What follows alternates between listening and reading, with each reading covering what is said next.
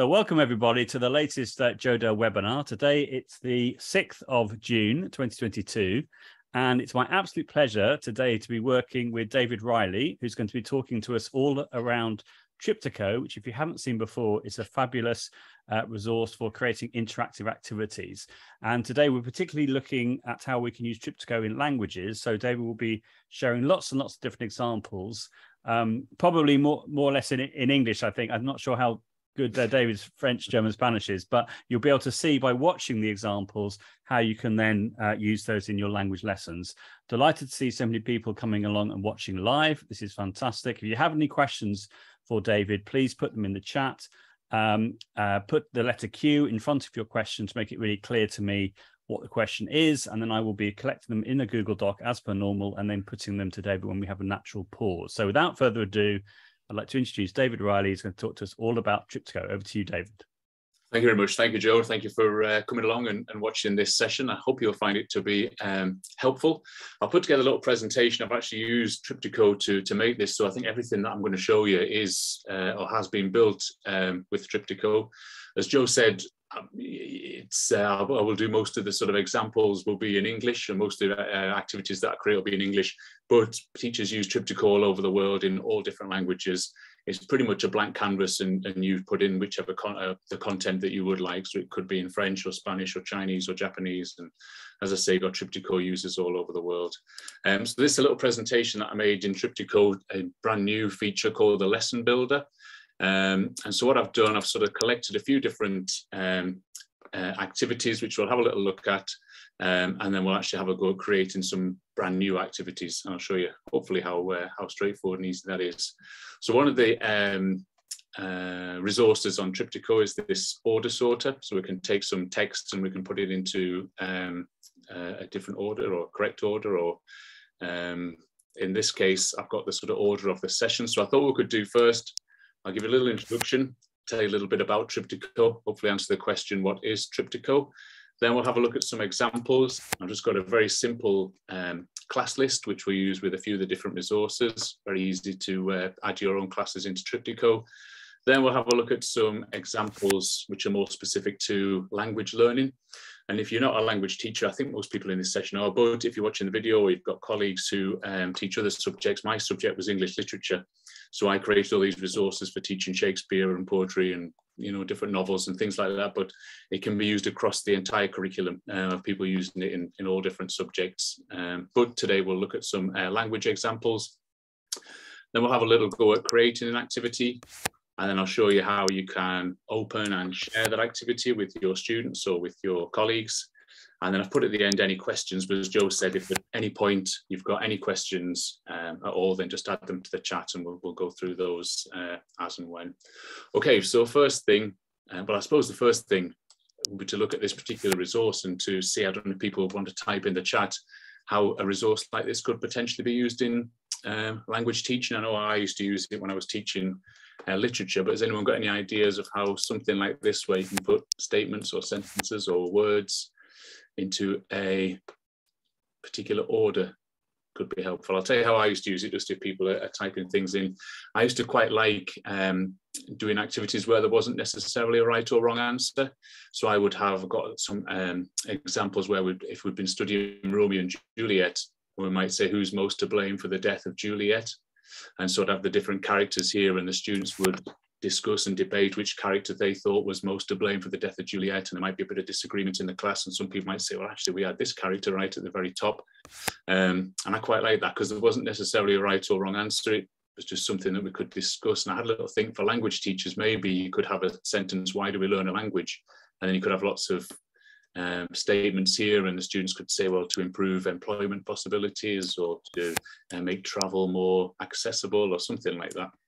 And you can also, as well, you can move the things across and they'll turn red. If I was to let go of it now, it would be deleted. So you can even have a few sort of, maybe start by getting rid of 3 or 4 panels and then put the rest in the correct order. But yeah, ordering the events in a story, says Jenny, yeah, absolutely. And again, that could be in any language. Ordering the paragraph in an essay, absolutely. It could be, again, I was trying to think of ideas for language teaching. It could even be your sort of morning routine. So it could be in French, you know, that you get up, you clean your teeth, you have your breakfast, get dressed, walk to school. So again, the students could put that into the correct order. It could be, yeah, for dialogues, absolutely. Yeah, so you could have different parts of a conversation that the students put into the correct order. You could also have students' names in here. I used to use it sometimes as a bit of a motivational thing. So if someone answered a question particularly well, then I might move them up. And so the students would be competing to sort of get to the top of the leaderboard. So that hopefully, you'll see that with all these different resources, they're all very, very adaptable, and you can use them in lots of different ways. I'd even use it maybe if we're doing group work, for which group I wanted to present first. So all sorts of different things that you could do. Could even be events in a timeline. It could be a direction, so from your classroom to the canteen, maybe in Spanish, or to walk out the door, turn left, down the stairs, whatever it would be. Someone's asked a quick question: can students who are watching the lesson do the clicking too? Yeah, I wouldn't be sort of move the things on your screen, but yeah, students could load this up and they could all be working independently or in groups, and then feedback what they've done on their particular thing. So yeah, so there's lots of ways in which you can use that particular resource. I've used it for the order of the session. You could do it for an order of a lesson, and whatever you wanted to do. Okay, so what is Triptico? So Triptico is a collection of resources just like this, which you can edit and adapt and use in lots and lots and lots of different ways for teaching lots of different subjects. Like say, for me, it was for teaching English literature, but I know that teachers around the world use it for all sorts of different things.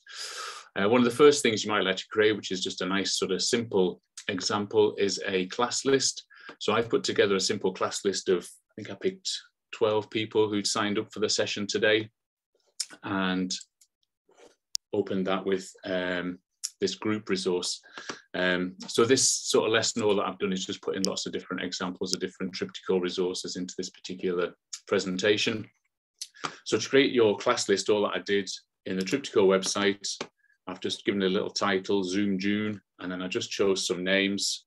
So I just chose Susan, Jadranka, Christina, and so on. I think I put about 12 people. There we go, 12 different people. And when you're creating, we'll have a look at this in more detail later, but when you're creating for Triptico, if you think of it a little bit like creating a pack of cards. So in this case, I've just created a card for each particular name. And cards can have one side or two sides. They can have text on the front and an image on the back, just like any sort of real card. In this case, because it's just a simple class list, I've just used a one-sided card, and I've just put a name on each one. Glenn with an idea, yeah, for the order sorter to rearrange the lyrics in a song. That's a really good idea as well. Yeah, fantastic. So yeah, so let's see what we can do with this simple class list. So I've got all my names or names of some of the people in this session today. And so I can use this resource, which is called the group resource, to put you into random groups. So if I click and drag across to the right, I could put you into 2 groups, or put my students into 2 groups, or 3 groups, or 4 groups, or 5 groups. Let's say if we put people into 3 groups, and then it will just randomly do that. I don't know if you can hear the sound there. Sound seems to have gone off, but there's a bit of sound there. So it's put the group 1, Mohan, Jadranka, Tony and Susan, Sarah, Vicky, Christina and Natalie, and then group 3, Chris, Glenn, Ursula and Penny. I used to like that. It seemed like putting students into groups was one of these things that took longer than it should, especially if I let the students choose their own groups. So this was just a really nice way that I could just instantly put students into groups. There were never any arguments, because the computer had sort of selected them at random. It is random. So I've got my 3 groups. And then what I can do from there, if I drag across the other way, so if I drag across to the left, I can then make selections from within this group. So if I wanted to select a student or a person from this session to maybe give me a little bit of feedback, then I can release the mouse button now. Also selected Mohan. If you're on a touch screen, then obviously you'd just be doing all this with your finger, dragging left and right. With a mouse, I click and drag. I could also select a particular group. So I might select a group and I want them to tell me what they've been discussing or what they've learned so far. I could select one person from each group, perhaps to be the spokesperson.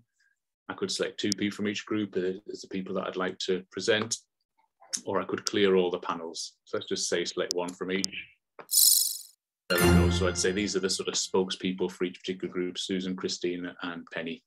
And then I can, if I wanted to, just clear all the panels and instantly put people in new groups. There we go. So that's one thing that you can do with a class list. Again, it's just a simple set of cards with all the names of the people on. And in that case, I've opened it with the group resource. I've got another example. So this is just a selector. So all that I would do is pull the triangle down to make a new selection. This will just randomly select one of my class. So I can just pull it down again with the touch screen. You would just drag. There we go, selected Mohan. And I can drag down again. And this time selected Christina. So this could be people that I want to give a, perhaps I want them to answer a question, or I want them to, perhaps we had an activity where we had to name in French different things we might find in a supermarket. And so I would say,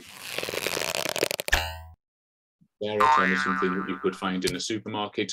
You could open these resources as well, or this resource in particular, with, it doesn't necessarily have to be a list of student names. It could be a list of keywords or words that you want students to define or translate or whatever. So there's lots of different ways that you could use this. There we go. So that's the exact same saved activity. Can open it again, or I've tried it here. So I've put it in a spinner. So this time we've got all the names of my students, or in this case, the 12 of the people in this particular session. And so I can click and drag and just make a random selection from the spinner. So it's selected Penny.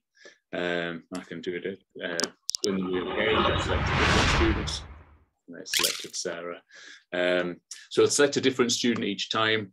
Unless you go in and change it, you can change it. So rather than selecting a sequence, you can have it select in order. So in the order in which you type the names, or you could have it completely random, in which case it may select Penny 5 times in a row.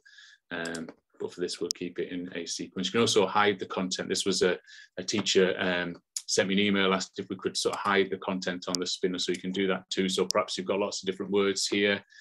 Supermarkets in my head for some reason, but there could be different things that you find in a supermarket, or different places that you might choose to go of an evening or something like that, and then you don't actually see each segment until it's selected.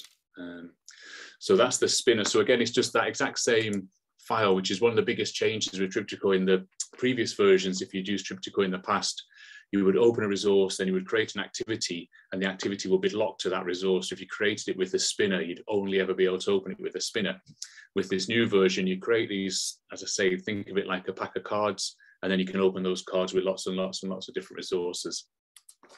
Okay, so that's something that you could do with a class list.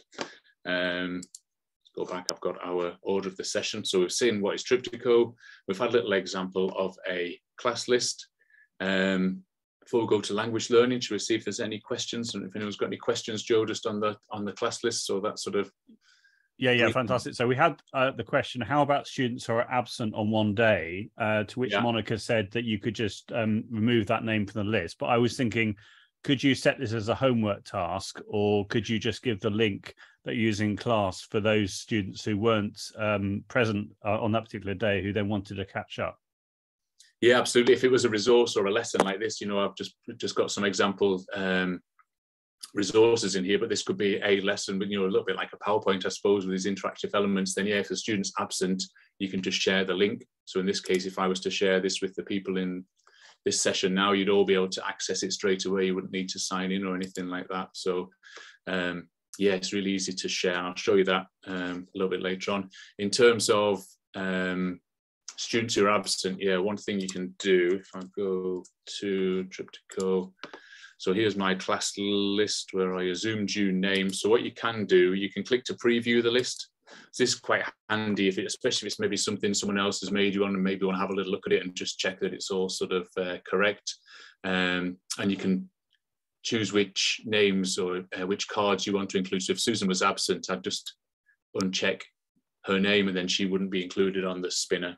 So if I had a couple of students absent, if Penny was absent, and this would just create a spinner with 10 segments. So that's what you can do with students. It also can be quite helpful if this was just a lot of vocabulary, but you felt there were certain ones the students knew, then you could take out the ones that they were quite confident with, and just leave in the sort of the ones that you knew they needed to revise or to practice. So that's quite a handy thing to be able to do. And then all you would do is just click to open it. So if I was to open it with the spinner again, this time it will open without Susan or Penny. So we've just got 10 names this time. So yeah, if you've got an absent student, then that's a handy thing to be able to do, just to remove them temporarily. They won't be deleted from the file, they'll just be temporarily removed for that particular resource. Yeah, that's fantastic. I love how simple that is for everybody. That's great. I think those are all the questions. We just got a comment though from Glenn, which is great. Nice to see you, Glenn, here as well. Thanks ever so much for beaming in from Canada.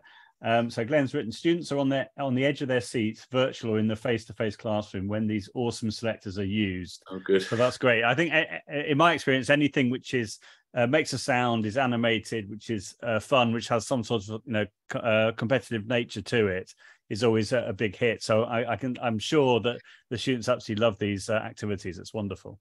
That's great. Yeah. And as I say, it doesn't necessarily need to be student names. It could be, questions. Yeah, when we get absolutely. two-sided cards, this could be selecting questions and then we'll click to view the answer. It could be selecting words in Spanish and we click to see that word in English. So yeah, as I say, that hopefully that's one of the benefits, the flexibility of it, and the fact that you can input whichever content you want. Okay. Right. Okay. So go back to my order. So what's Triptico classes? So have a look at some language learning examples. I'm sure people are keen to see those. We've got a lot of language teachers here. So I'll move on to slide 7. So this is a very sort of simple example. This is using the bingo resource.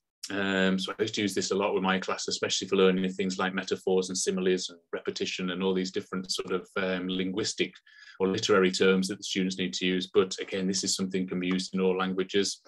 Here I've got some examples of different, I think there's like different foods or different things you might find in the kitchen.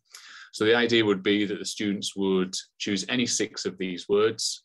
So they could choose pizza, cafe, sel et pauvre, etc. Choose 6 and write them on a bingo card. Just quickly create your own bingo card. Then when everyone's got a different bingo card, we just click to play bingo. And I could ask my students to give me a number. So we could start with number 9. And so in this case, it's chosen the peas. So if the students had the French word for peas on their bingo card, then they could cross it off. And then we'd keep going until somebody shouted bingo. So again, if someone's got a French word for ice cream on their bingo card, then they would cross that off. So we'd carry on. So I'll choose 6. So we've got watermelon, pancakes, cheese. And wine. And then when someone's ready to show, when someone's completed the card, they would shout bingo. Bingo! And then we could go through and check that they have actually got bingo. I can't remember what was on there. What it shows, not to worry, we'll check. I don't think this is going to be.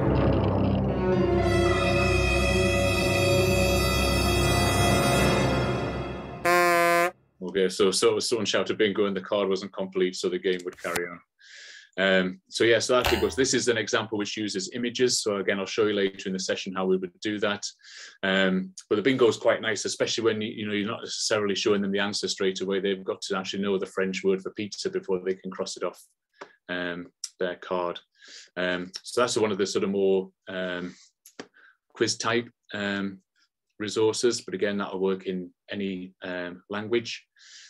And you can with this one, so this will just choose 12, but you could have a list, you could have 100 different foods and it'll just randomly choose 12 for you at the start of each new game. So every time you play it, you might add a few new foods. You might end up with a pack of cards which has got 100 different items and it'll just randomly choose 12 for you, unless you were to preview it and just select the 12 that you wanted to use if you wanted a specific 12 things. Okay, so that's bingo. I've also got this. This is word magnets. This was actually the first resource that I ever made. I had a class who were a little bit sort of, I don't know, they weren't very imaginative or adventurous in their sort of language choices. And so I just put lots of different words as magnets on the screen. And I just had them sort of drag 2 magnets together and just so we could see what sort of effect those 2 words had when we put them together. And sometimes there was no effect and we just drag them apart. It wasn't particularly impressive, but other times we'd think, wow, those 2 words together make me think of this, or I'd never have put those 2 words together. And so they started using those in the poetry. So it's quite nice and there was no mess. There was nothing for me to cut up or laminate or anything like that. It was all just on the screen and there was no stress for the students. If something didn't work, we'd just drag it back apart. There were no crossing out or things to rub out. So I'm not sure if something like that would work in languages, but certainly for this sort of activity where we're labeling a picture. So you've got, again, it's just a set of cards, but this time they've been converted into magnets. So you could play this exact same activity with bingo. I'm going to show you how you could do that in a second. And so the idea here would be that the students, again, they can work in independently on this or in groups, or you could have this on if you've got an interactive whiteboard or an interactive screen, you could ask students to come up from the front and actually move these things around and put them where you think they should go on the picture. If you would set this for a homework task, you could perhaps ask the students to take a little screenshot of the completed image once they'd labeled everything, put everything in the correct order. Because this is a 2-column list, I've actually got the English words on the back, so you can flip these magnets over, and so you can see, that's quite an easy one, but you can actually see the word in English as well, so the students can check if they've got it in the right place, if they wanted to do that. If it was just had one column or one side, each card only had one side, then you wouldn't be able to do that. You could also use this maybe if these you had lots of different words, you can choose different backgrounds. I'll just change this temporarily. Whoops. So I'll just reset the background. So there we go. So we've got no background now. So we've just got this list of words. But you can choose from different templates. So let's say we had this. So I used to use this, even a simple thing. So I'd open my class list with word magnets and have all my students appear as magnets, and then they could drag themselves to the other side of the board when they arrived in class, and I could use that for taking the register. You can also have Venn diagrams. Oops. So perhaps you could have things you would find, keep thinking about supermarkets, and I must be hungry, I've not had any tea yet. So it could be things you find in a supermarket, things you would find in a sports shop, and maybe things you would find in both. Maybe not the best example, but you know, now you could use a Venn diagram. It could be nouns, adverbs, adjectives. You know, there's different backgrounds where you can, you know, so over here we could perhaps have past, present, and future tenses, or nouns, verbs, adverbs, adjectives, and the students have to drag them into the correct column. You can also resize the magnets, so you can swipe across to make them bigger. So it could be an activity where you've got to choose the things that are the most important, possibly. I also used to use this with my students. I actually use this when I'm running workshops as well. I'll have the names of the participants in the workshop, and I ask them to sort of move their own name according to how often they use technology. So they move it up. I've got like a background which has got different sections on it, so they would place their magnet according to how often they use technology, how often they sort of use interactive technology, or whether it's very sort of passive. And then I ask them to size their magnet according to how confident they are with technology. So some people make their magnets really big. Some people, if they're not very confident, they make their magnet really small. And I suppose that could be the same for students, you know, just to get a sort of snapshot of where students are at, how confident are you with this particular unit of work, and then the students can size their own magnets. You can also color code them. So the other thing that I do is I ask, when I run these workshops, I ask the participants, how do you feel about technology? So if they're really negative about it, they really don't like to use it, it's not something that they sort of find helpful in their classroom, they might turn their magnet red. And then I've got the challenge during that particular session of turning it orange, which is a bit more neutral, or green, which is really positive, really love using technology. And I find it sort of, you know, really helpful for motivating my students and so on. You can also delete magnets, so you can click and delete it as well if you had a magnet that you wanted to remove. So word magnets, again, you know, all these resources, hopefully incredibly flexible. This one's used in loads and loads and loads of different ways. The first example I showed you, annotating an image, you could be dragging together different things to make a sentence. You could have, you know, this sort of different word endings. You could have different words in different languages, all sorts of different things that you can do with word magnets. And then again, you know, if you've got content on the back, you can flip that over and see what's written on the back. So that's word magnets. Open with that. I'll just show you quickly, just because I know how.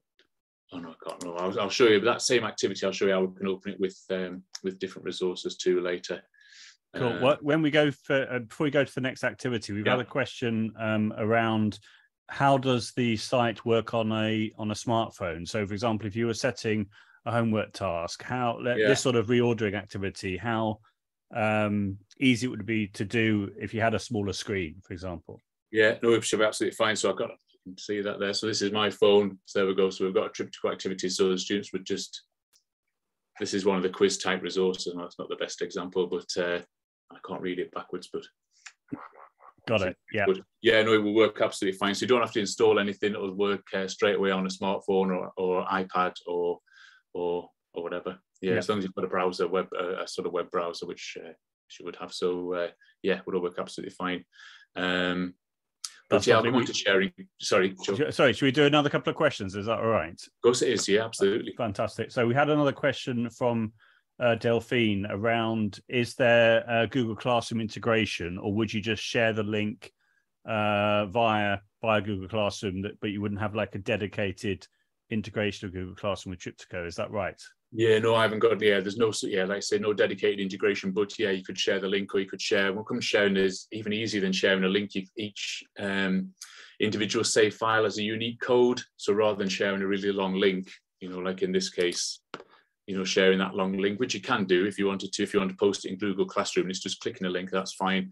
But if you wanted to give the students a code in the classroom, so this whole lesson is it's got the code 45888.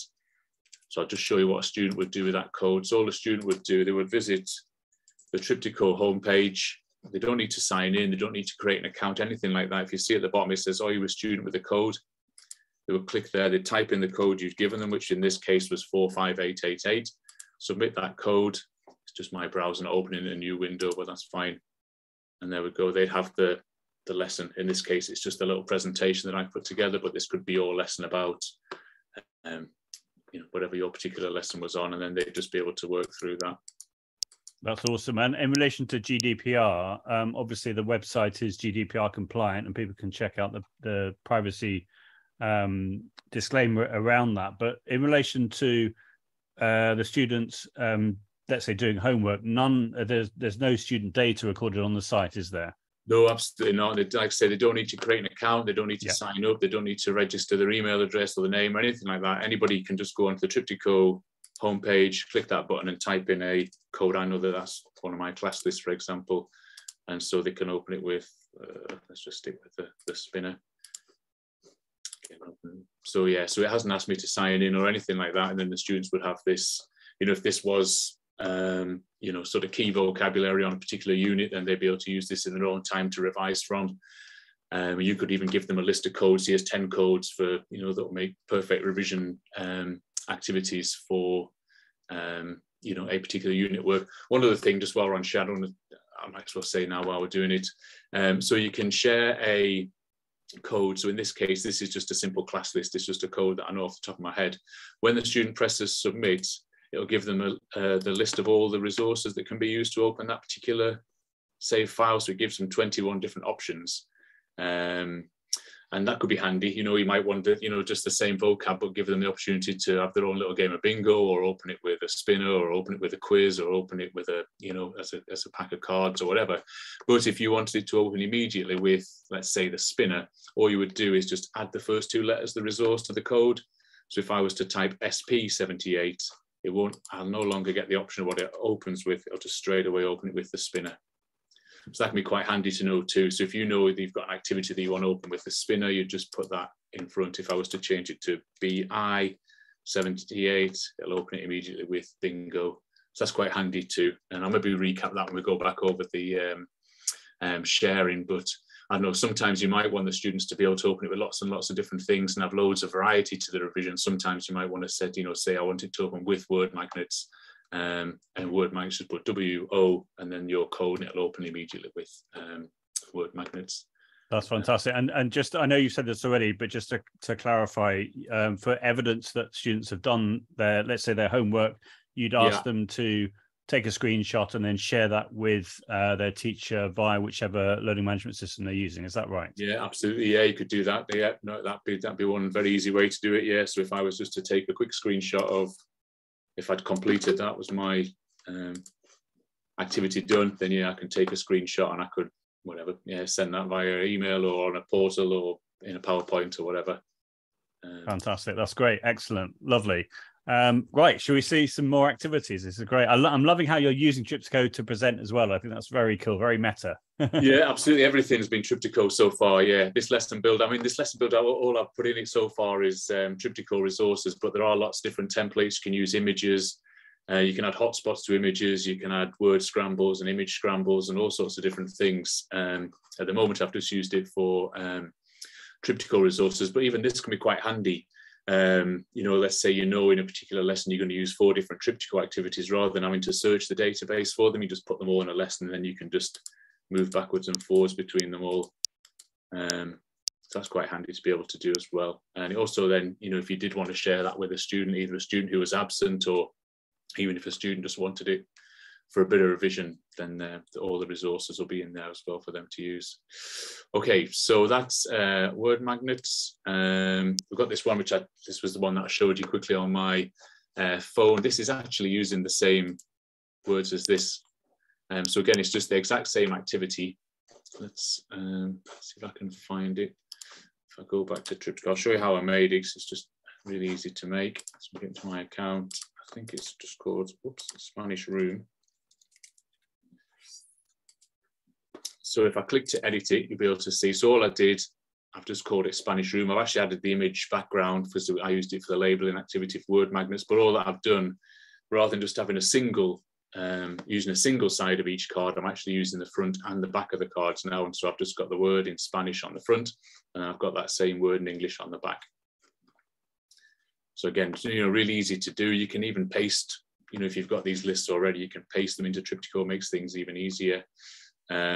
There we go. So I've got 15 different words. If I wanted to add to this, so if this was our sort of starter, and we wanted to add extra words, then you can add as many cards as you want. You would just click to add different cards. I used to use this, I say, for teaching novels. So we might, at the end of the first chapter, get all the sort of key quotes from that chapter and who said it.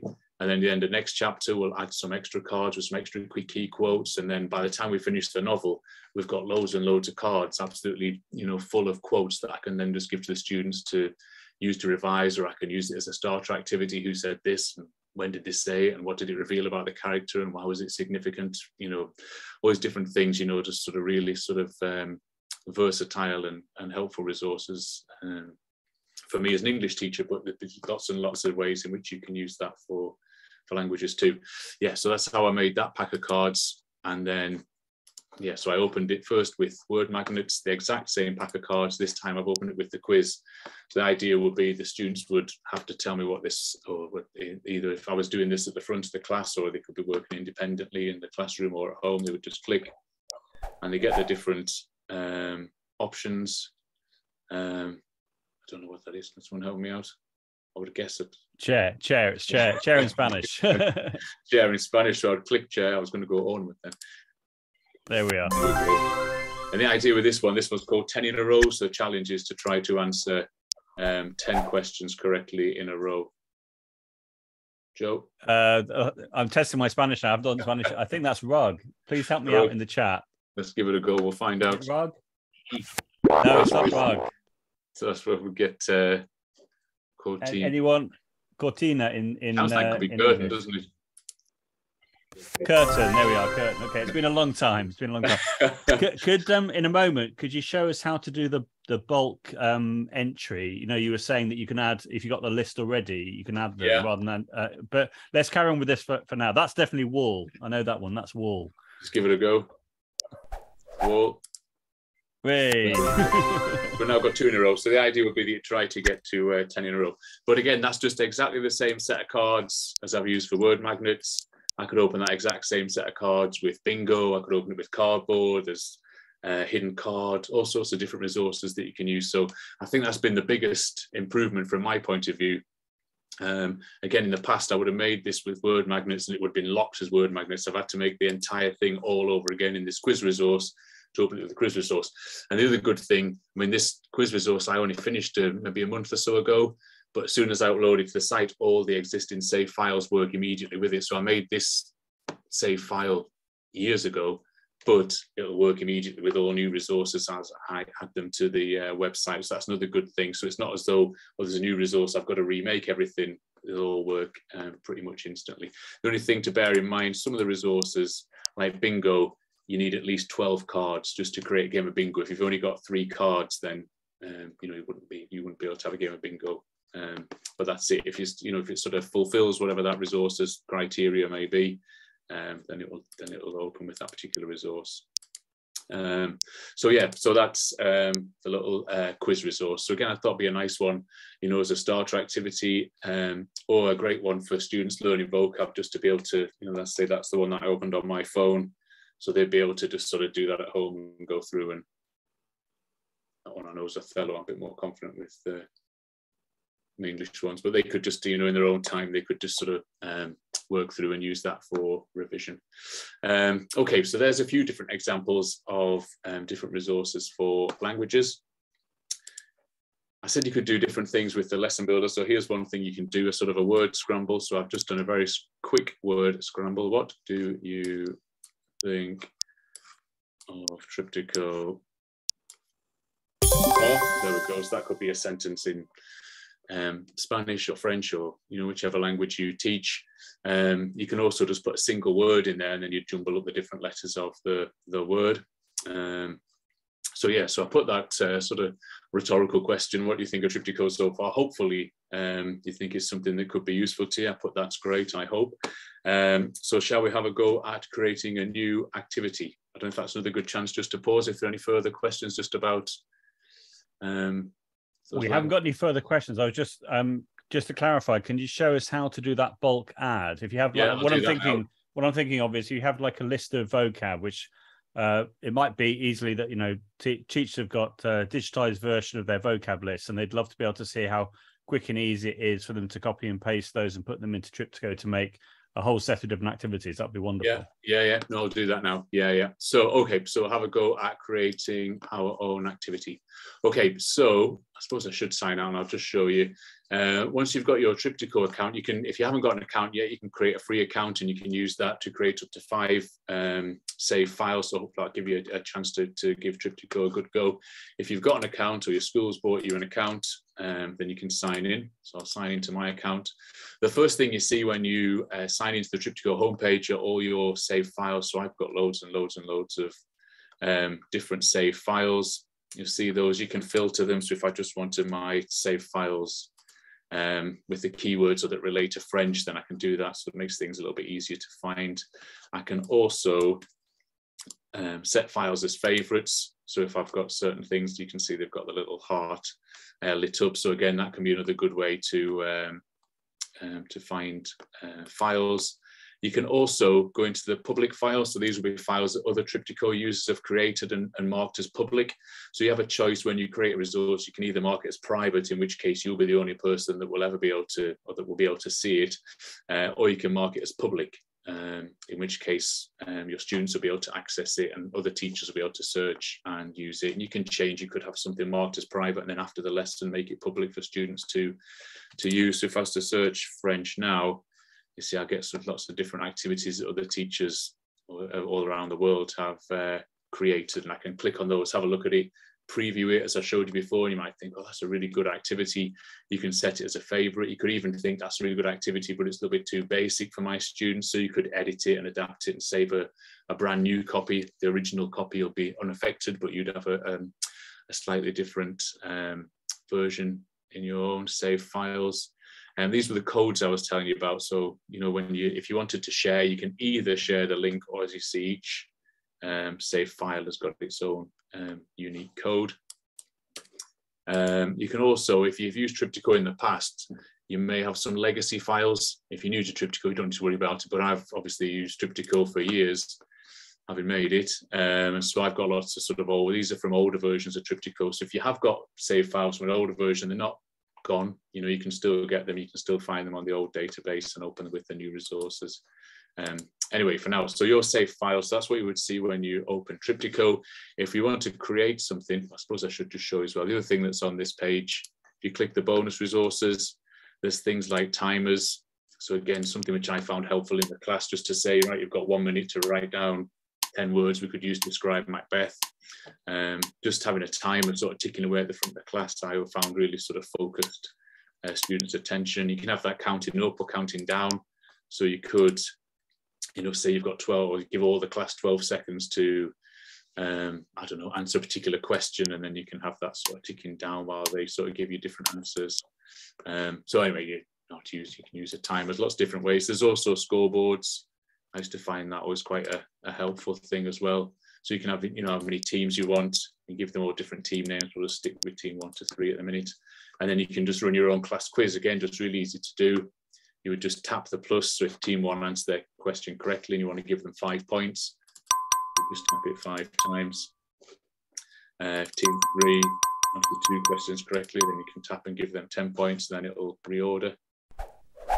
The other thing I used to quite like to do, and it's an option on here, you can set to random points. So I used to quite like doing this in my classroom.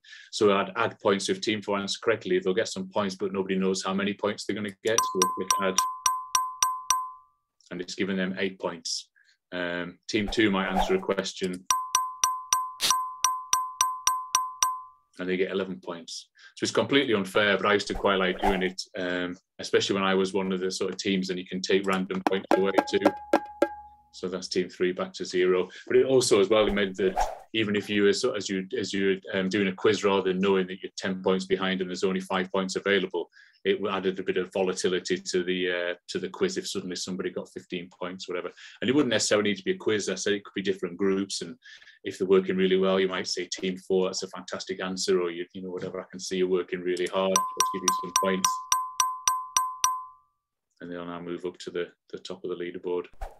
So that was quite a handy little thing, but that's there down in the bonus resources. Things for random numbers. Was language teacher, you might just want a little starter where you randomly display some numbers on the board, and they have to tell you what that number is in French or Spanish or German, or whichever language you teach. So they're the bonus resources. There's also their little help file, which you can go through.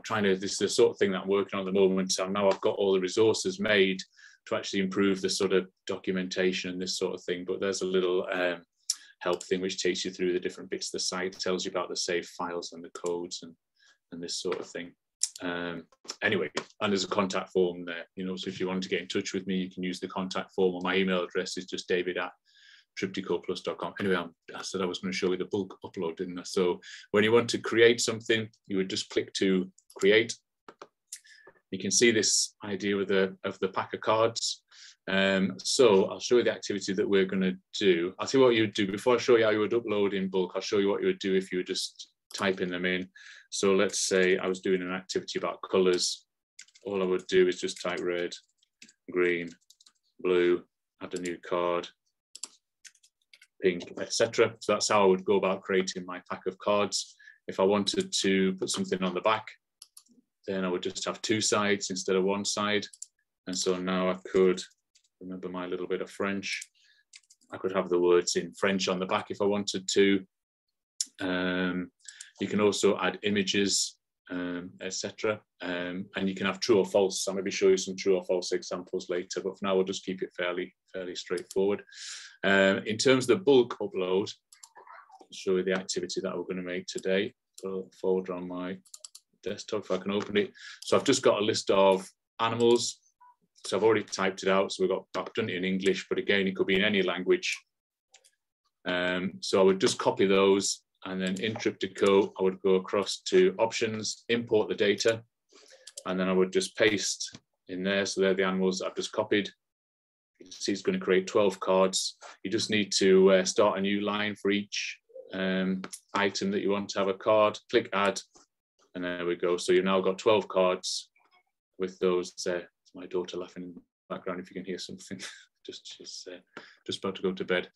So there we go. So we've got those 12 cards there. So that's another sort of really easy. That's good for a class list too. If you've already got your class list somewhere else, all you would do is just click options, import, paste your class list in there, and you go ready to go.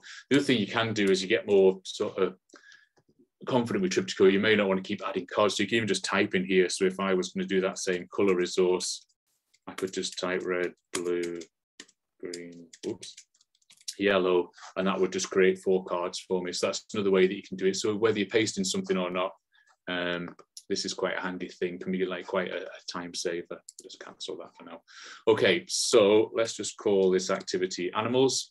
So we've just got one side at the moment, and we've got these different animals. I'll click to save it. So let's call it Zoom animals. You can add some tags. So these are quite handy for when you're using the filter to search for different things. So if I was an MFL teacher, or if this was in French, I could type the name of my school. Even as a department, you could have your own little unique code that you use, which means, which you could then search for. So different tags that you can add in there. This is where I said about the option of making something public or private. So if I just wanted to keep it private, just something that I was going to use, perhaps a class list where, I wouldn't want to share that with anyone else, and it wouldn't be particularly helpful for someone else to have the list of all the students in my class. You can keep that as private, or you can click and make it public. I'll make this public now, so if you want to open it later, you can open and have a little look. Click save, and there we go, that's been saved. So if I go back to my save files, I've now got a new card, a new save file, Zoom animals. I can click it, and you can see I can open it with all these different resources. So we can open it with the spinner, with the quiz, with word magnets, all sorts of different things, the different selectors. We could open it with the order sorter. You could even students discuss the favorite animal, in French, and explain why that animal is their favorite, and move the animals up and down. I don't know if that'll work, but it could be quite an interesting thing to do.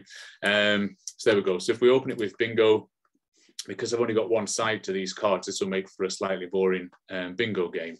The students will write down any 6 of these things, but because we've only got one card, I'll just tell them the answer straight away. So fox, rabbit, etc. So what we could do is make that a little bit more interesting by adding a second card. Something like that might be helpful, as I was saying, just if it was a list of keywords, open it with one of the selectors. So let's say the flip selector. If I just wanted to randomly, as a starter activity, just ask students to maybe give me a sentence which includes the word rabbit, or give me a sentence which includes the word gazelle. These could be any sort of random words.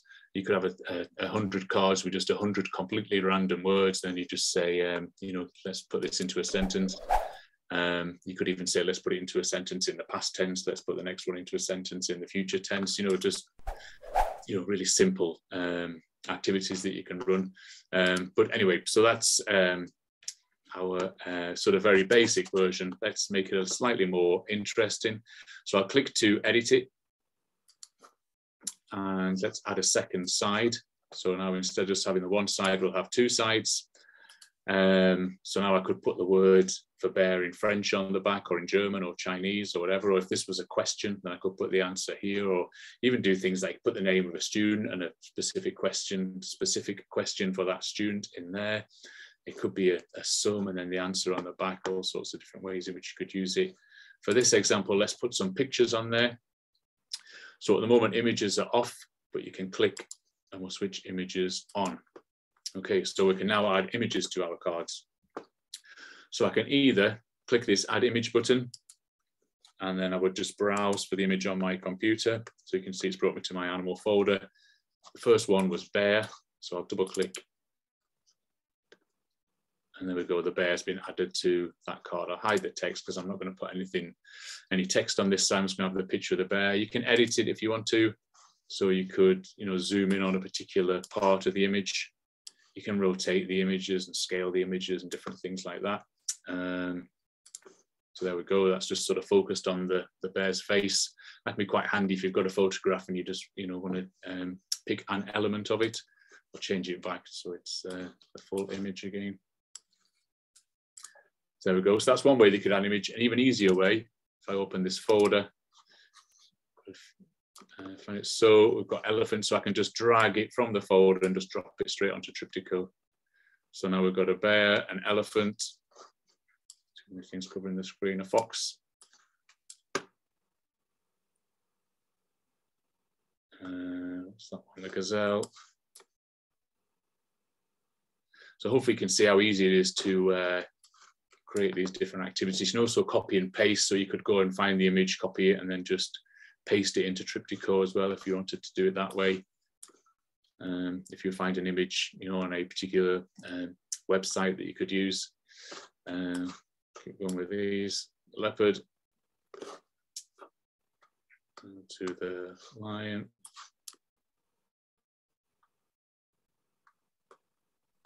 We've had a question, David. Okay. Do all images have to be saved ahead of time? No. Let's say you could just go and copy and paste one. So if I was to go, I know there's a website that I use quite often, which is called Pexels. Yeah. So what was the next animal? It was a rabbit. So if I was just to search for a rabbit, find a nice image. Nice if you use the sort of landscape ones. They don't have to do too much editing of them. It's quite a nice one. So I could just copy that. So copy image, and then go back to Triptico. And if I was to right click and paste,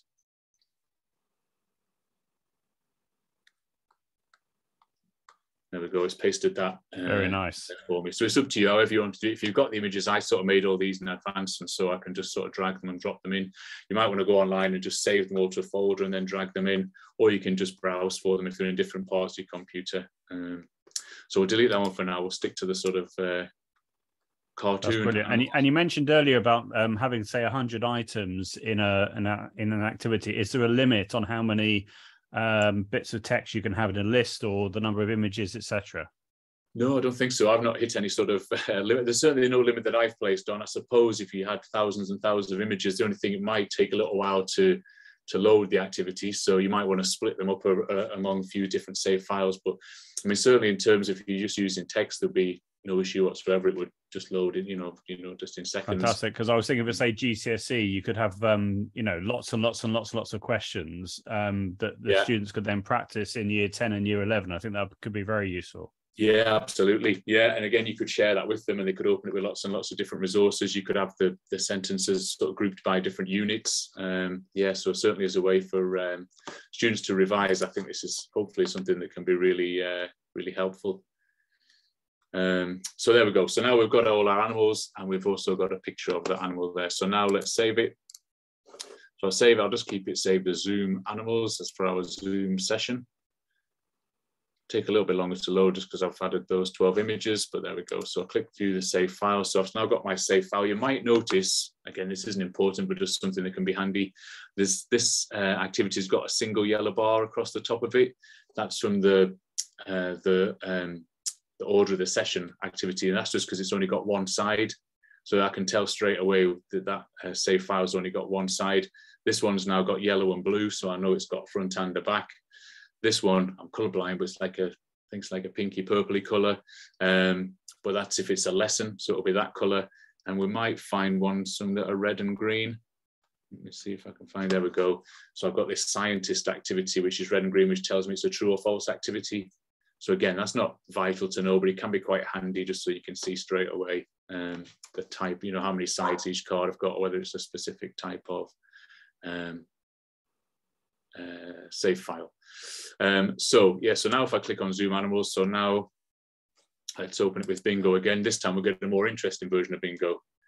So this time the students will write down, whoops, hold on a second, what I've done. That's always quite handy to do.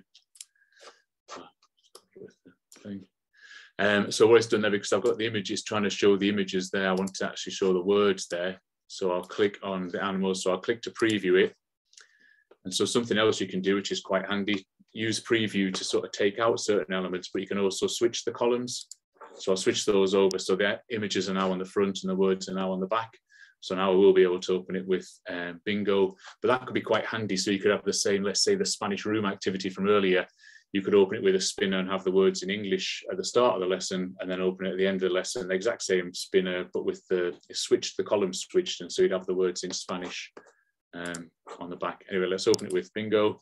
Again, this is just a temporary switch. It doesn't actually sort of affect the save file.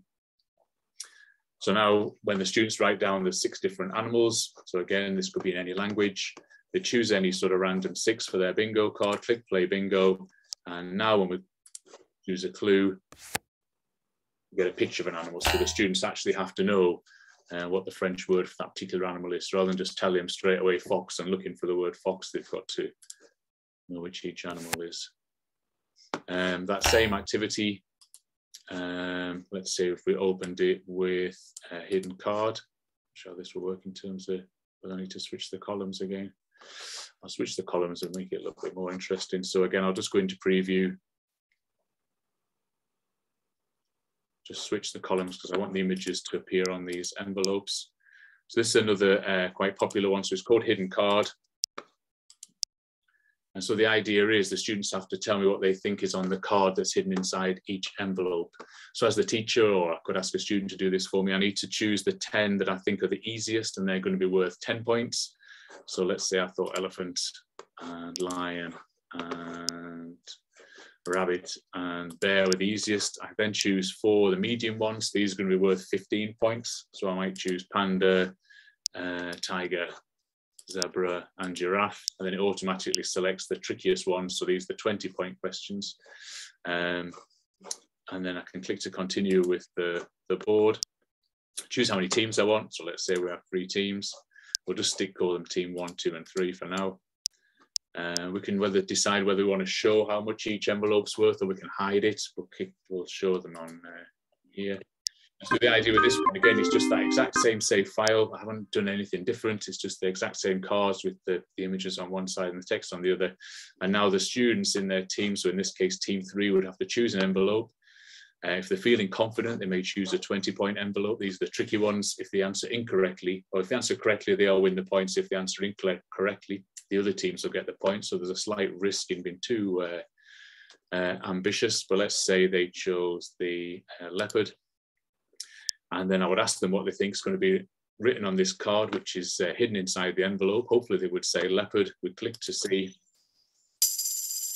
And there we go. So as the teacher, then I'd be able to award the points, yes or no. Again, that's quite easy for me in English, but if that was in a different language, so it becomes slightly trickier.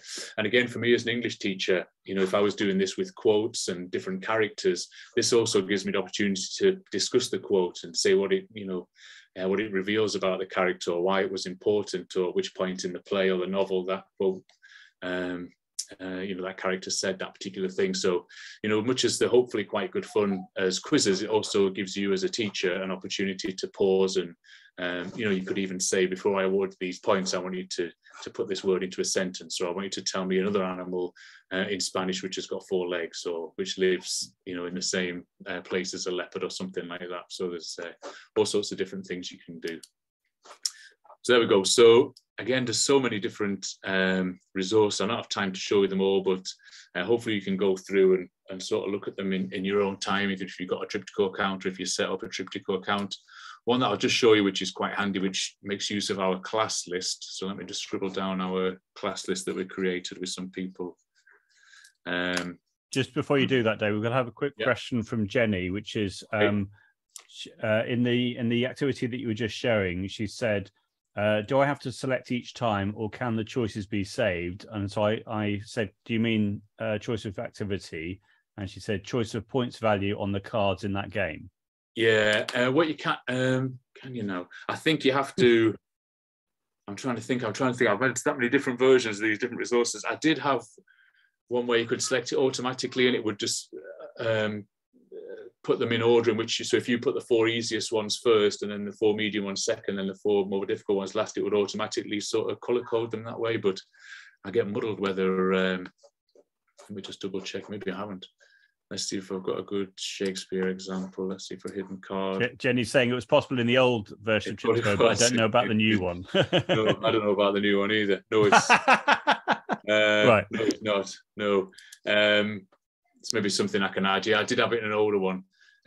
Yeah, so then it would just take the first 4 that you typed, and it would automatically make those the easiest ones. And then that's all right, not a trick question. That's I had me puzzled myself. But yeah, I mean, hopefully it won't be too. And again, if you're doing this with a class, you could ask a student to do this, or even 2 students, and they could discuss amongst themselves which ones they think are the easy ones and the tricky ones. The other thing I'll just show you while I've got it open again for a second time.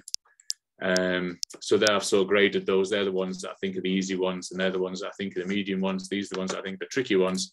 This time we'll stick with 3 teams again, and this time I'll hide the values. So this time the students don't know when they select a card how many points it's going to be worth. So that's something else you can do. So if the students, maybe want to get full 20 points, then they might, they'll have to find the ones that they think are particularly tricky. and they won't actually find out how many points they've won or lost until we reveal the answer. So hopefully in this case they would say Romeo and Juliet. And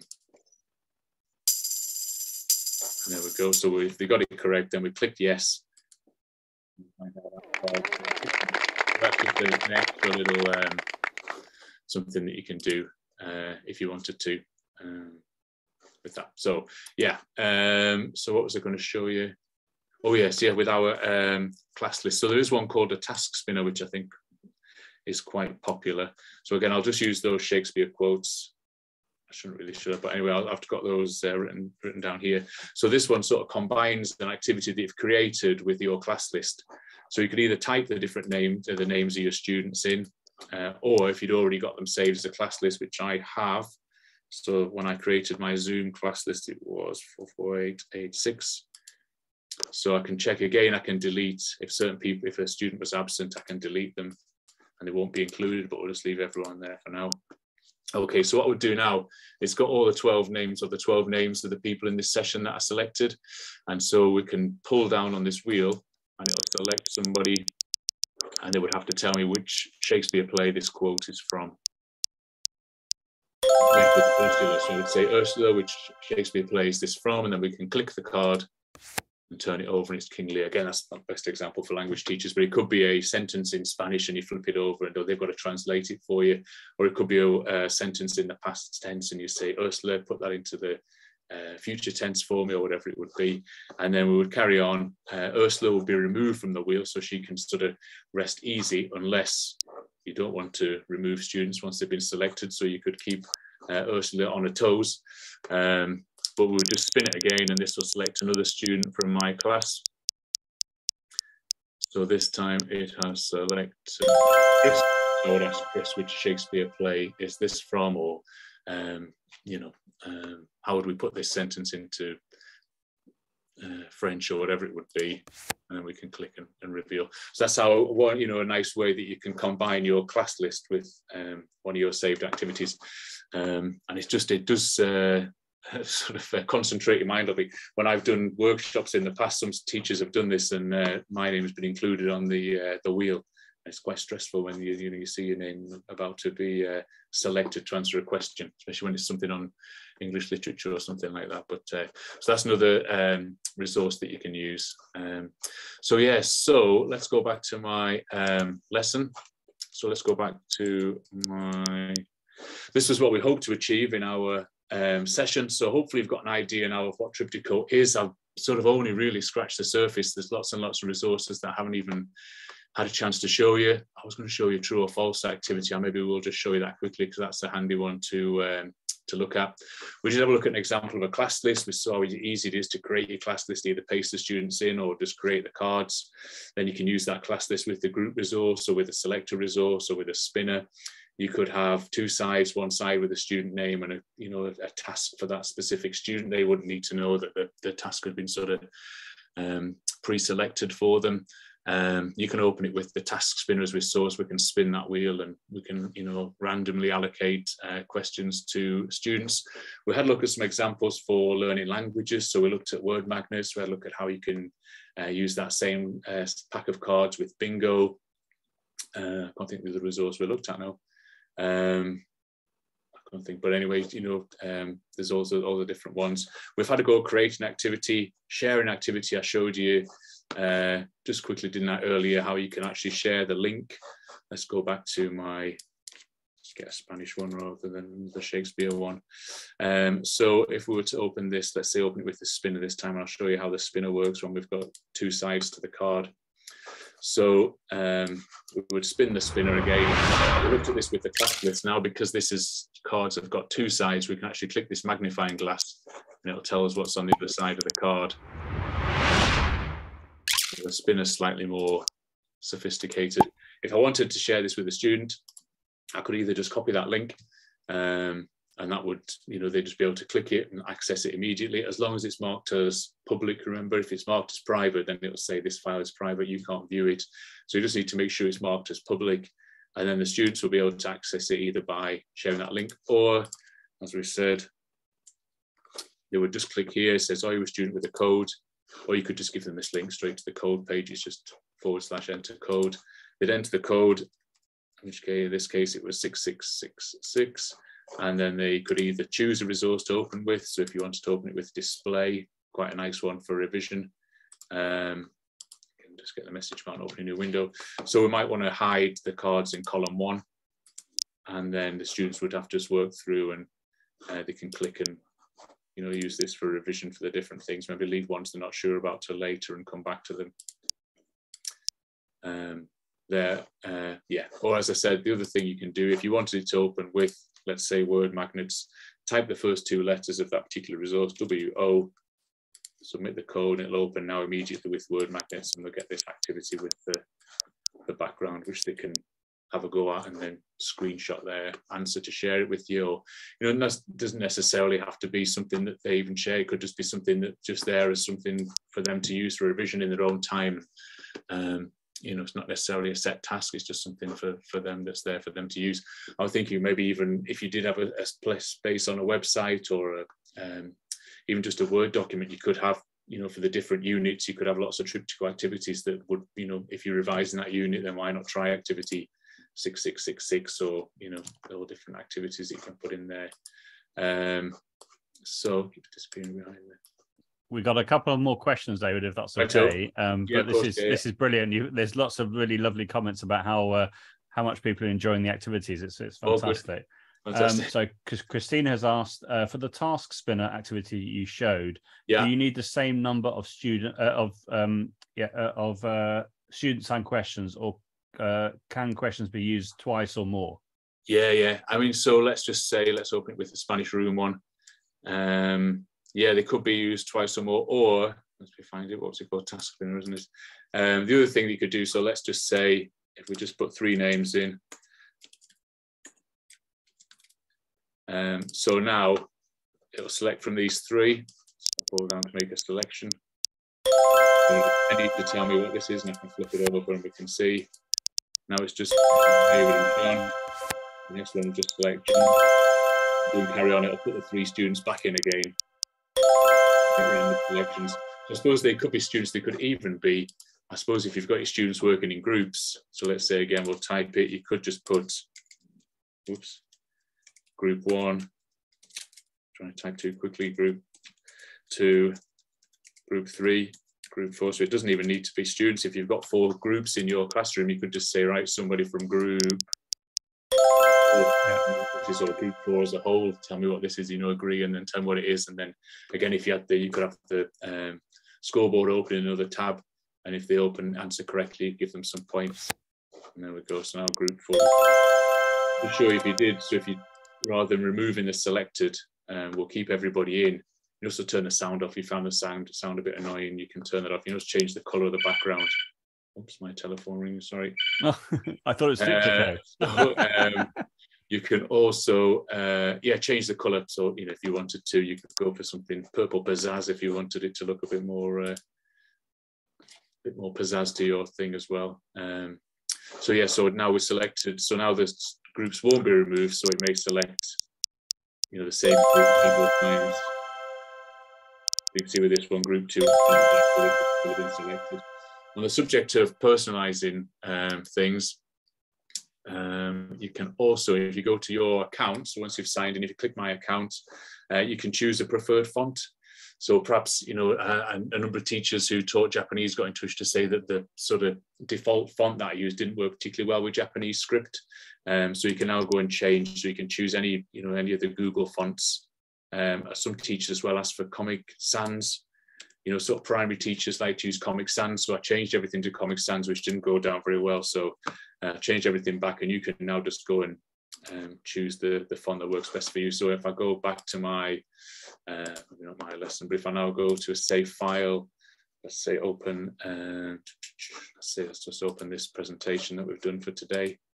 This was a lesson builder. I'm not even really showed you the lesson builder, but so you can see now it's changed the font, and that font will be changed. If you would share that with your students, they'd see that in that font as well. So that's there as well, just as a little option if that works better, especially young learners as well, just seeing the letters formed,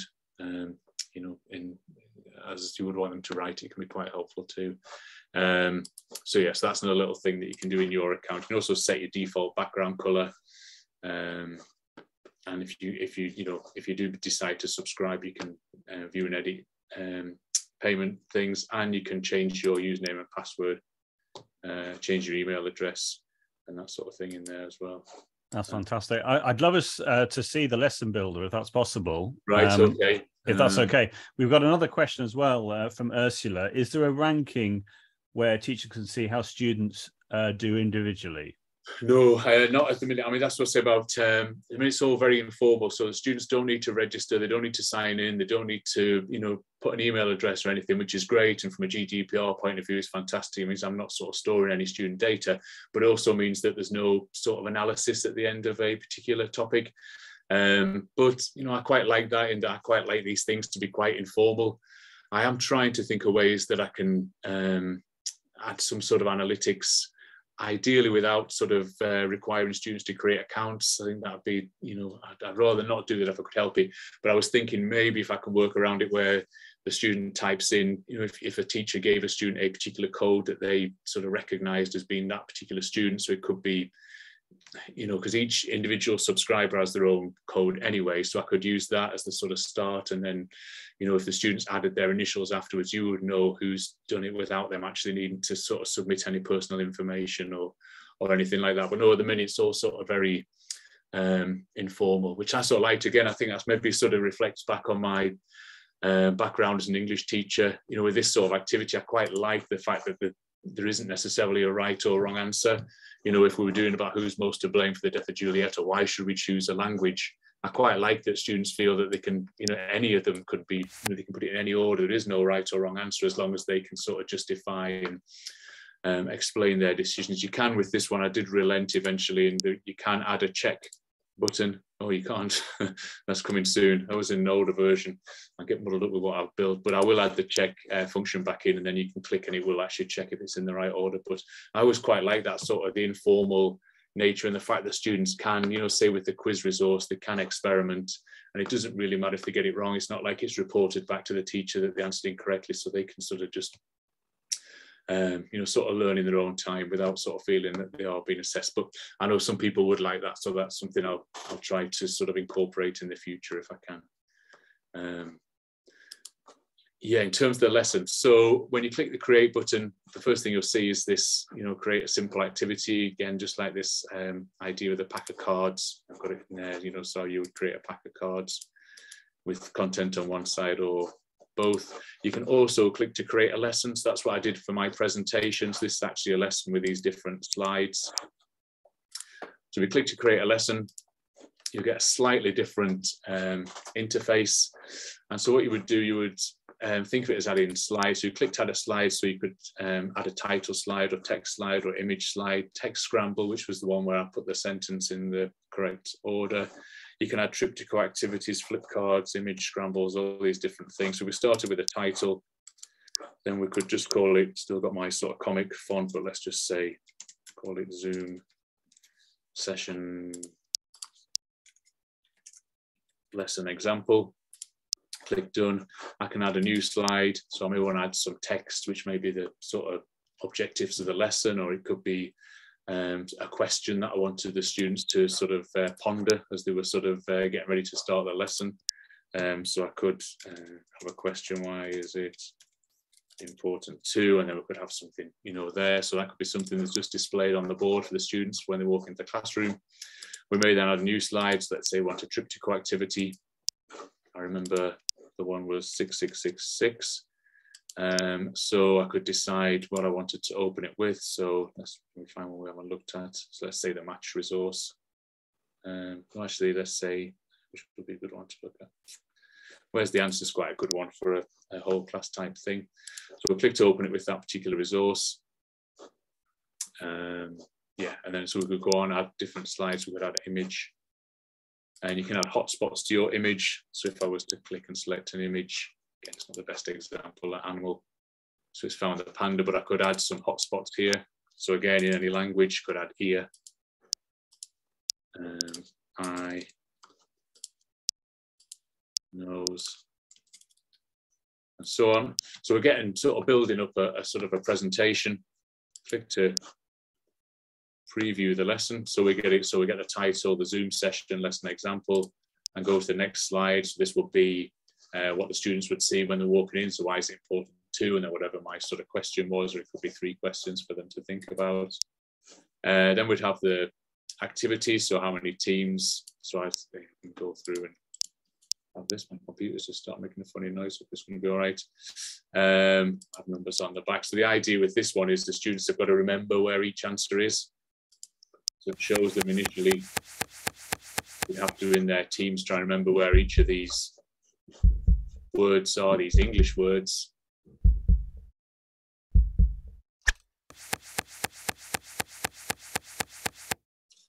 And then they would turn over a card, and they'd have to try and find the English word in here, wherever it would be. They can change the card if they wanted to. You get 3 chances to change the card, and then you would have to try and find it in there. Then it'd be up to them to say, have they found a match or not? So again, it's that idea of, you know, the computer doesn't necessarily do everything for you. You've then got to make a decision about whether you found a match. So you need to know whether it is a match. So the other team will actually get some points. But carrying on with the lesson, we get our little image with the hotspots. So we could then click and view the different hotspots that I added. So this could be a picture of, I don't know, a beach scene or something, or an airport, and you could have lots of different hotspots for students to click on and find. And that was all we added to that particular lesson. Again, you can just share those, really easy. So this one is the one that I created for this particular session. I suppose I could, if I just copy it, if I paste that into the chat, then if you wanted to, you'll be able to click that and it'll just open immediately for you. So that's, you know, how you would share things with a student. Or you can see it's got the code 45888. So I could do it that way. Go to add my code, type 45888. Don't get an option this time because it's just going to open with a lesson. So that's another way in which you could share your lesson with students. So again, so as Joe said, if a student was absent, you could say, well, there's the lesson. When I was even thinking, when I was teaching, this would be handy if I was on a course or if I knew I was going to be absent or missing a lesson. I could even just give this either to the students to work through independently or in groups, or if it was another teacher who's happy to sort of have this on the board at the start, they could just sort of work through the lesson themselves. Would be quite a sort of helpful thing, possibly. And then, yeah, even students who weren't absent, if they just wanted to sort of a bit of a refresher before an exam or before a test, then you can just share the lesson and say, there's the, you know, work through that in your own time and use that for your revision. It's got some different examples that you can do and so on. Yeah, so that's the lesson builder. Very quickly, a very quick example of the lesson builder. But that's brand new. So, I mean, if anyone's got any feedback about that, it'd be great to hear. This is my very sort of, you know, thing that I've wanted to do for ages and ages and never been able to do it, and, you know, sort of I finally have now. So I'm hoping that'll be a helpful thing. Just with, you know, I used to use PowerPoint a lot, but it's very sort of passive. It's just a lot of clicking next. This is something where you can have that content and have that information, but also have some interactive elements, have some Triptico activities, have an order sorter where you've actually got to put things in the correct order before you move on to the next slide. You know, so hopefully that's something that can be helpful, especially as it's so easy to share. That's fantastic. Jenny's just said game changer for the team builder, for the lesson builder. That's lovely. Wow. Oh, she's also said that she loves the text scrambler activity as well. Yeah. And you could even just have a lesson which is just 10 text scrambles and just work through those at the start of a lesson. You know, it's completely up to you how you use it. So yeah, that could be quite a handy thing. Your lesson could be nothing more than 10 text scrambles that you put in the right order, and then you can add feedback. So my feedback in my example was, shall we create an activity? But I suppose for a language teacher, it could be, you know, you put the sentence in the correct order, then it could be, that's great, let's put it into the past tense or whatever it would be. So, you know, let's, I don't know, I'm trying to think of different examples, but, you know, if you wanted to use plurals or whatever it would be, then you could do that. Or, you know, slightly, let's choose a different adjective or etc. Amazing. What I thought would be nice now, if it's okay, is if I allow people to open up their microphones and their webcams, because there's been such a a lovely number of great questions and comments in the chat, and then if someone wants to then ask David a question directly using your microphone, I'm thinking Glenn, for example, who's been great, or Jenny, or what have you, then that would be lovely to hear from you. You will be recorded if you do that. I know Glenn won't have a problem with that, but as he appears on so many webinars. But I'm just going to allow people to do that right now. So I'm going to allow people to start their videos if they want to, and they can unmute themselves as well. So if you want to turn on your webcam and ask something directly to David. There we are, Glenn. What do you want to say to David? Thank you. Joe, I've been using Triptico for, I'm guessing maybe 6 or 7 years now, David. And I must say, as I said earlier, students love the activity, even if you're in a face-to-face or a virtual environment, as we saw today. They get psyched. Is my name going to come up next? What am I going to have to answer? It's a tremendous activity. David, I was just going to ask you, where did the name come from? Good question. I may have missed that in the beginning. No, you didn't know. This is another very common question. It just came from the fact that I sort of made it. I made all these resources for my own classroom, and then I wanted to put them online, so I needed a name for it. And I never thought it would go anywhere beyond my own classroom. There was a song playing on my iPod by a band called the Gotan Project, and it was called Triptico. So I thought, why not call it Triptico? And then as it's become more popular, people don't want to know what it means, and it really is nothing more than me needing a name for a website and just thinking, that's good. I did quite like it. It is a sort of a, you get like triptych paintings. So I thought, I can sort of maybe sort of reverse engineer it and say it's all about the teacher and the student or whatever, but I don't know, I've always struggled a little bit with that. But yeah, it's just the song. It could have been called anything. It could have, whatever song came on shuffle next could have been the name of this particular website. But it's not such a bad one. I just couldn't think of a name for it. So in the end, I thought, well, no one's going to see it, so I'll just call it Triptico. Lovely. That's a great answer. That's fantastic. Anybody else who'd like to put a question to David or make a comment? Jenny's saying, could have been called Dancing Queen or Bohemian Rhapsody. There we are. I think there would have been a copyright issue around that possibly, but yeah, anybody else that would that's feeling brave enough to turn on their microphone and say something? Jenny, looks like you're turning on your microphone right now. I've switched my microphone on. Yeah. Hi, David. Hi, Joe. I've just got a question. I've been really impressed that all the sound has been working whilst we've been in the webinar. Because every time I've done online teaching and used Triptico, I've never managed to get the sound to go to the people who are listening. So I'm enjoying the sound in my office, but they don't get it across the airwaves. So maybe that's something I'm doing wrong, but it was great to hear the sound, but I wish I could do it like you do. Right. Well, George, I don't think you'll be able to see the Zoom thing, but it does have in Zoom. It did, which Joe talking about, which I didn't know, but you can click, if you click more in the little bar, if you are using Zoom, I don't know if you can see that, whether that just shows on my computer, but it does say share computer sound, and you can check that.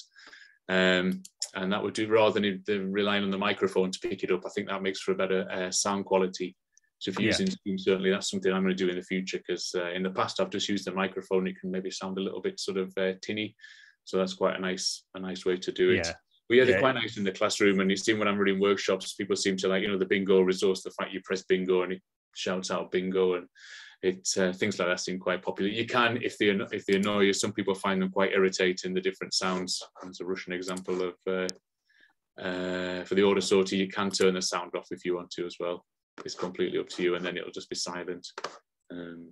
I used to have done the bingo game. I used to have it. It was sort of had like lots of birds on this. It was like a telegraph wire type thing, and the different numbers were like sheets hung on or sheets of paper hung on the wire, and these birds would cheep and chirp at various times, and people say drove around the bend. So I've learned to sort of allow people to mute the sounds if they want to. So yeah, you can do that. Cool. Well, thank you so much, David. It's been really, really interesting seeing all the different activities and how you can pull them all together into a set of into a cycle of activities. I think that's wonderful, and it's been amazing to see such lovely comments in the chat and some great questions as well. You've given us a really comprehensive overview of how Triptico can be used, and I know that you said there's so many other things that you could have shown us, but we've had a limited amount of time. But I think you've given us a really good taster in what can be done, particularly focusing on activities that lend themselves really well to languages. I think it's been fantastic. So thank you so much for your time, David. I should just say as well, if you haven't got a Triptico account, then you can, there's a button here just to click to create a free account. I'm already logged in, so it won't let me do it. So if I just log out. So you click to free, all you would do is type in your name, your email address, then you choose username and a password, and then you've got your Triptico account and you can start using that straight away. When you sign in, well, that was one thing I was going to show you, that you'll get a true or false activity as well. You'll see the red or green one called scientists. Oh, it's there. That was good. So yeah, I said I would show you true or false activity. So in this case, you've got to find the scientist. So if you find a scientist, green. So this was the true or false. So all you do with this one is you would need to go through and mark the answers that are true and mark the answers that are false. So again, I've got tenses in my mind, but if it was past tense, you wanted to find the sentence in the past tense, you'd mark those as true and the others as false. And you can also add a bit of extra information. So I added some extra information about each particular scientist there. If they answer incorrectly, so if they chose Samuel Beckett or Henry Matty, get incorrect, and you can find out why you were incorrect. You can see you've got 7 more to find. So yeah, that was the true or false. That's the only thing that I didn't show you on the when you're creating, but it was one of the little options if you want to create some true or false activities. You can still use it with bingo. Bingo would just filter out all the false cards and would just use the true one, so it wouldn't sort of play a game of bingo with false things, and all the resources would do that. So yeah, and if you've got, I suppose I should say as well, if you've got any questions, there's a contact form on the website, or my email address is just david@tripticoplus.com. I'm also on Twitter. I've just joined LinkedIn, so I don't know if that's a good way for people to use that. I'm sure searching for David Riley on LinkedIn will bring me up. But yeah, emails, and even just if you haven't got a question, just feedback. It's lovely to hear from people, especially everyone's been so isolated for so long. It's great to hear if people do use it, or it's helpful in a lesson, or any sort of suggestions or comments. Like say, people get in touch and say, you know, it'd be great if you could add this to this resource or that, or I don't quite understand how to use this. And you know, with all that sort of feedback's really, really helpful for me. You know, positive or negative, so always really appreciated. That's amazing. I mean, one thing that comes to mind is with that sort of that reordering tile activity, if it was possible for you to record your voice, so you could, for languages, it would mean that you could then, well, for example, you could have like an audio player, you play the audio, and then you, having listened to the audio, you then put the tiles into the correct order. That might be one idea. And then secondly, each time you move the tile, it says the word. Or maybe some sort of text-to-speech functionality. That could be really good for listening comprehension practice, I think. Yeah, one which might be just to show you again a resource. So this is the Spanish room example that I showed you earlier. So this was the sort of different items in the room where we did it with magnets and dragged it to the background. There is, which might be quite interesting, this is again just an experiment. There's a resource called Listen. And so this will actually speak whatever words you typed onto your card. Oh, great. So if I get a Spanish example, so Monica, I might have to flip it over because it might try and speak the English. Oh, no, it's not. So then they would see the word keys, and then they would have to click. Ventana. Llaves. Very nice. Ordenador portátil.